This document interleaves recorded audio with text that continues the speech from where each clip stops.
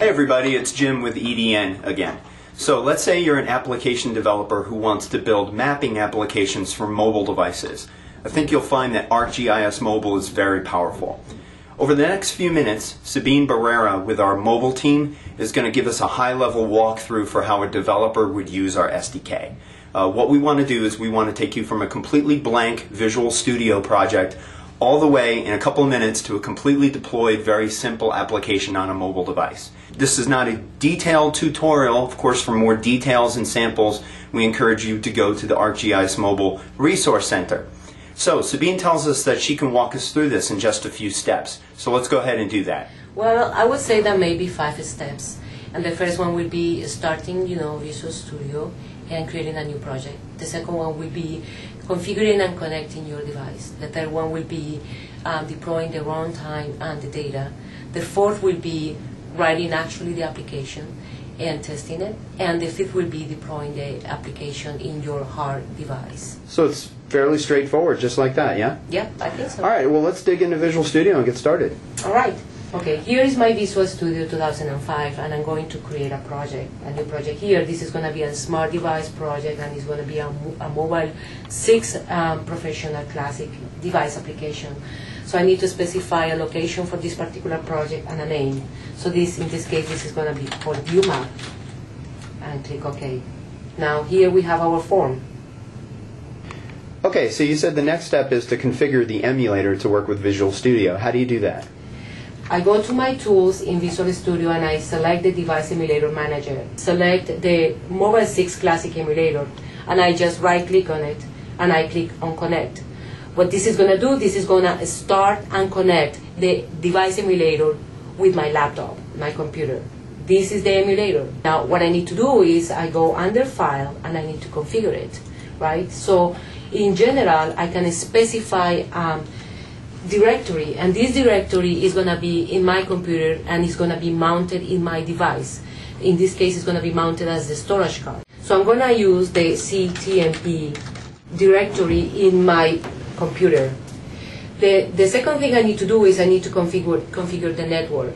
So I'm going to check here to enable the network adapter to establish a bind between the virtual network and my local network. So now I click OK.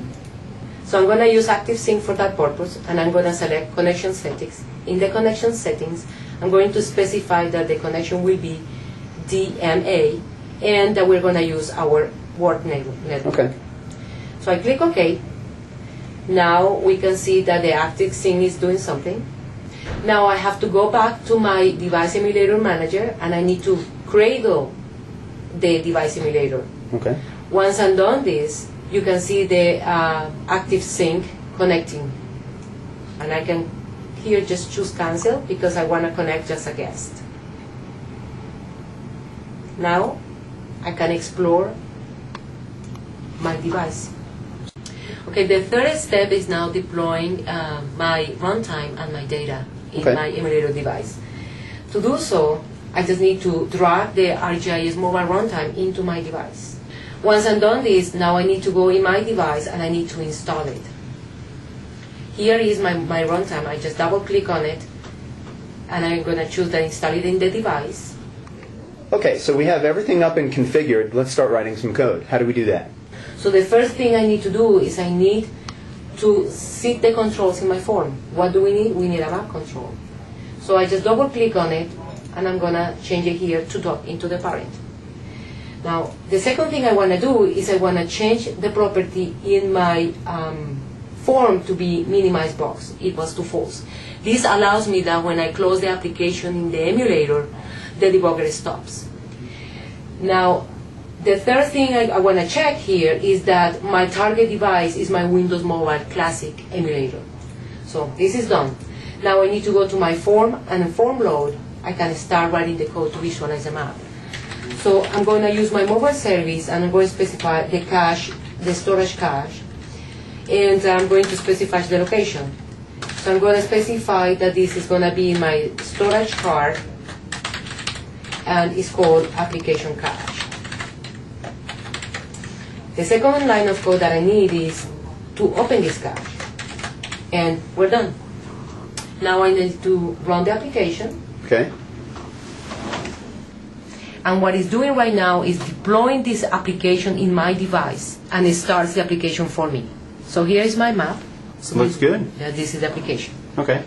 So now you have the application running in the emulator. Can I pan and zoom around on that map? Not yet. Not yet. We need to write this code. We need code for everything. Okay, how do we do that? Okay, let me close this. And now back to my form, and I selected my map, and we have a property called map actions. Map actions are actions that you can perform on the map. For example, you can add a pan map action, or you can add a zoom in and out map action. So that's what we're going to do. By default, the pan map action is the current action in the map. Now, I need to add a couple of menu items to set these map actions to the map. So I'm going to have a pan, and I'm going to have a zoom in and out.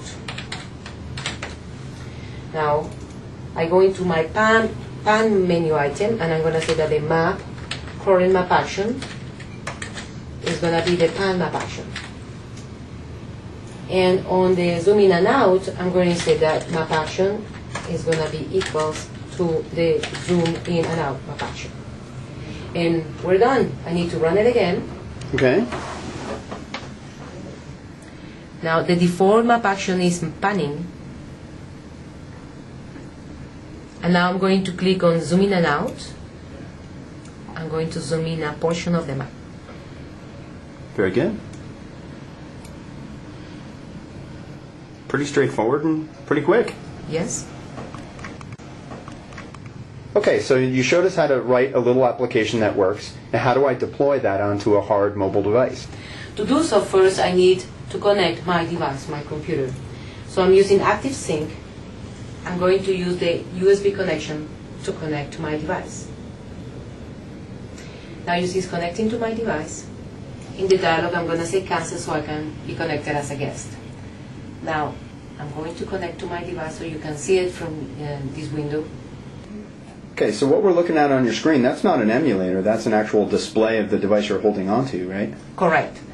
Now, in order to deploy my project into my device, I need to change the target to be my device. Now I can right-click on my project, and I'm going to say deploy. You can see deploy is starting, and deploy succeeded. Now I go and look for my file explorer, and you can see under program files in my device there is the view map. So this is my application that I just deployed. So I'm going to double click on it. Application is going to start. Okay, so here is my application with the navigation that we implemented. That's the pan. Now I'm going to zoom in and out. Super. All right, so it's as straightforward as that. 5-step process from going from 0 all the way to a deployed application. Yes, this is it. All right. Anything else? No, I think that's it for today. All right, thanks a lot for your time, Savine. Okay, you're welcome. See you.